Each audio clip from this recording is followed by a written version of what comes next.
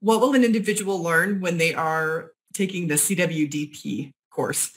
CWDP, this is all about design. It's the Certified Wireless Design Professional. And the focus is on making sure that you can plan a Wi-Fi network that will meet the requirements of the organization. So it starts all the way at the very beginning with doing effective requirements analysis. You have the ability to go in to an environment, meet with the different professionals in that space, and get information from them to help you develop requirements. And you also have the ability to know, based on what they're telling you, what their needs are, even if they may not be aware of it.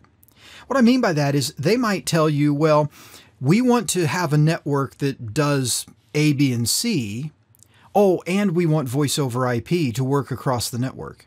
But you know that they can't do A, B, and C. Maybe they can only do A and C if they're going to also have voice over IP on the network.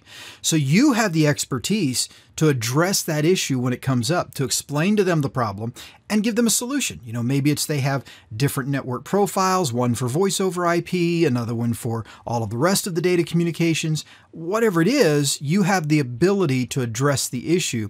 And then in the end of all of this back and forth, as well as analyzing the environment, seeing what existing wireless systems might be there and things like that, you're able to establish a set of documented requirements. And I always like to emphasize documented requirements because it's the only thing we can look at in the end of the project to see if we were successful.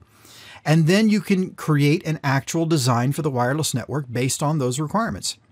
And then, of course, you can also assist people while they're implementing the design. They might have questions about the fact that you said put an AP at location X, but for some reason in that building, they can't put it there and they need to move it 10 feet away.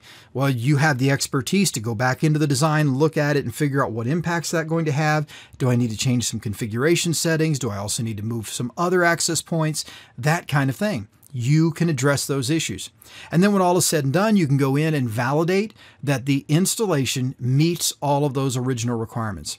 So it's about defining the wireless network, doing requirements engineering, and then designing the wireless network, being available for the deployment or implementation of the wireless network, and finally, validating the wireless network. Those are the four big things that we focus on in CWDP.